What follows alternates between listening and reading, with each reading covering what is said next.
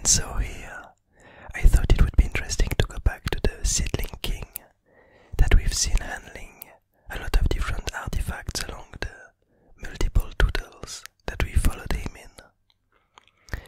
And so today, we're kind of finding it back with the dying seedling that he managed to turn into some kind of tool. Last time we saw it, it was for the word link, and basically he used some columns, some trinkets, some artifacts to kind of curl up the dying seedling and turn it into a new tool. And it's actually quite intriguing because we don't exactly know why he needed the dying seedling in the first place, if it was for this specific purpose already, or if it was for another one. And now that the dying seedling was cut off from his dream world, maybe the Seedling King decided to turn it into something else, into another kind of tool.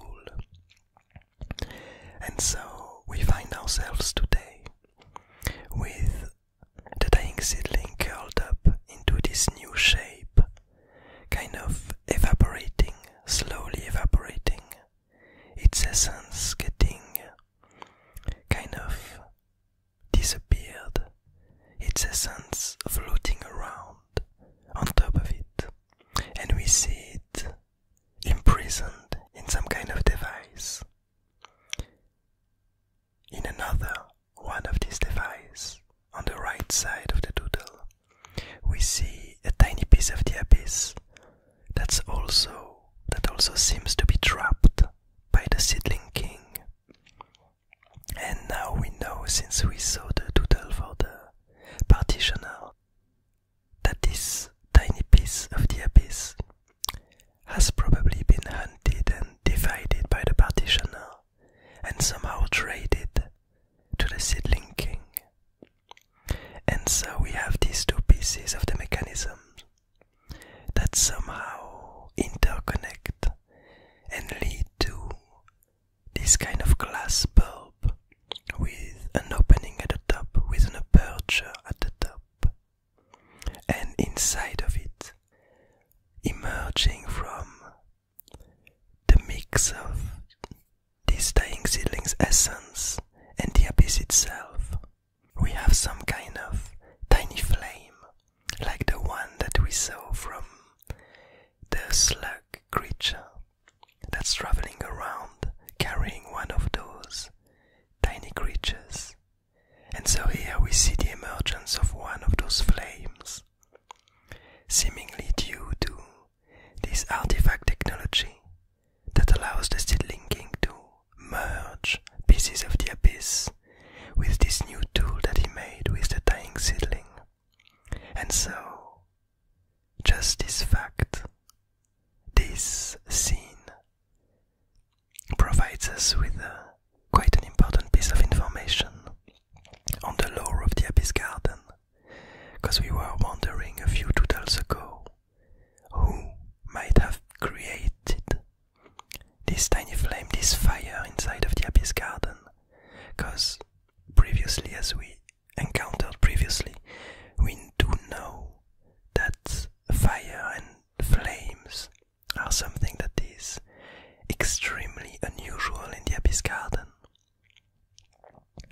It's a notion, it's an entity, a material that's really unlikely to occur in the Abyss Garden, to occur naturally, because it's a place that's extremely wet and extremely... How to explain that? Fire just doesn't emerge here easily. And we can imagine, because I like to kind of link the Abyss Garden to what we have around us. And so we can imagine that in the Abyss Garden, some kind of chemicals are really hard to be found. And since we know that fire has a really strong thirst for oxygen, we could imagine that the Abyss Garden is necessarily a chemical, it's not necessarily a molecule that's abundant and that emerges naturally in this place. But so what we see here is an answer to this old question that we had, which was, who's the alchemist? Will we ever find out? Was it a character that we've already seen, or is it some kind of elusive new character? And as it seems, the alchemist is none other than our good friend the Seedling King, which by himself is still a pretty mysterious character. We know that it ended up emerging from the artifacts. At some point we know that it's really unlike any other seedling, in the sense that it can't turn into new species, new creatures like most of the other seedlings. We know that he's been around for a very long time, maybe as old as the first artifacts. Maybe he was already here before the abyss started to take over. But what we discover here is that it's this peculiar character that probably ended up creating, first of all, the tiny flames, fire in the abyss garden, but also other trinkets that we've seen along the different doodles in the abyss garden. We've seen, for example, a few days ago, a special disc, some kind of black hole trinket that gathered what was around it and turned it into its essence, kind of absorbing pieces of the abyss garden and summarizing them, for them to be explained, for them to be understood. And it's really interesting, because it seems like the Seedling King is creating tools to better understand the abyss garden, to gather more knowledge. And it seems to be a character, a creature, whose sole purpose is to answer more questions, whose sole identity is to be extremely curious and to thrive, to know more. It seems like its only reason to decide to survive so long, its only thrive, is to know more and to discover more. And I really enjoy how it came to develop this way, how we came to understand the Seedling King as this really mysterious yet quite relatable character. Because at the beginning, when we started to talk about him, it seemed like quite of a benevolent character that somehow probably wanted to help this dying seedling and try to save it.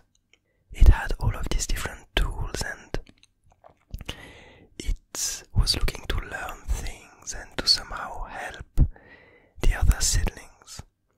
But as we get to discover now, and also during the few, especially during the two previous doodles, we get to understand that actually what this character does is way more directed by its own curiosity and not necessarily by its will to help others, but rather that helping others kind of advances its own agenda. But so also something else that appears in this doodle are these two characters, which are known as the advisors to the Seedling King. And it's actually characters that we never really went deep into. We never really tried to exactly explain how they came to become the advisors. But we can imagine that these two auras above their head might have been engineered by the Seedling King himself, selecting two seedlings that would follow him and help him in its endeavors. And that's also something that I don't necessarily talk about a lot in these doodles, but sometimes I kind of characterize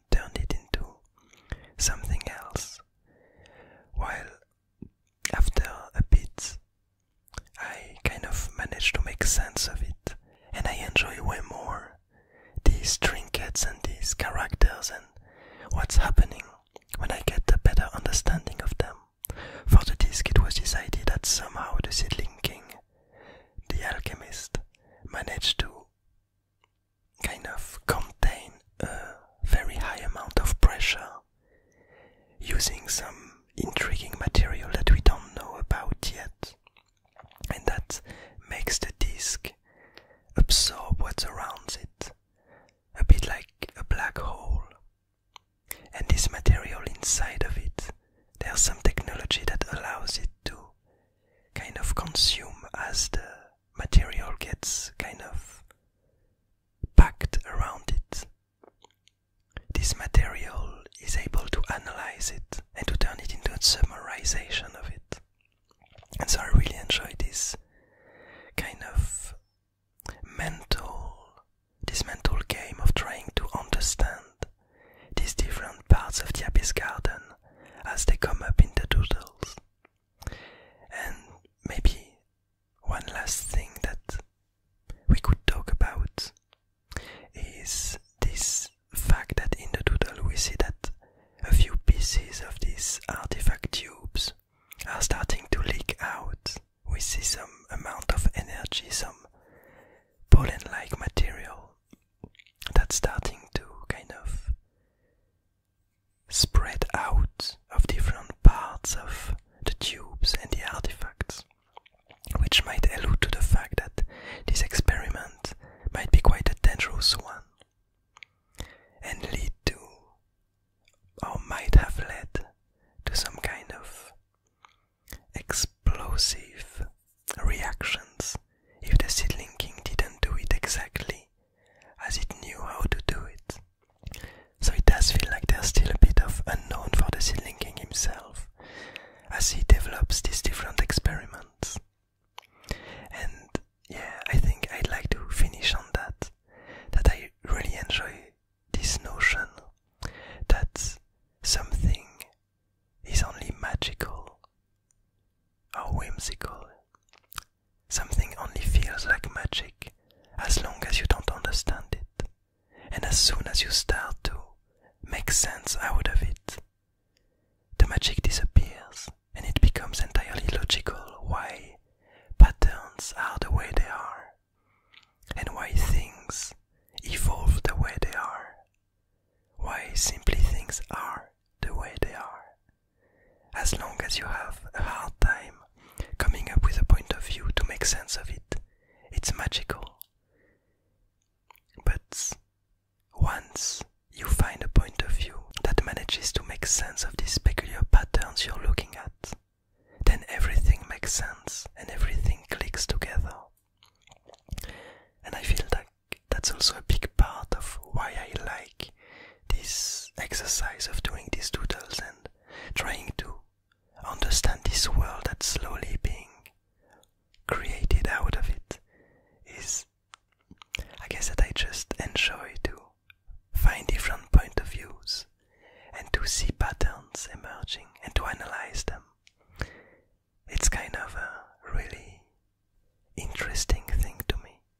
It really allows me to get lost in these worlds that previously only existed in my head. But now I guess a few people might also discover these different things, these different worlds, these different characters. But in the end, probably perceive these characters and this world in quite of a different perspective, because of the different point of views that you might have on it. But anyway, I'm rambling. I hope you enjoyed this doodle. I hope you're having a nice day, a nice evening, a nice morning.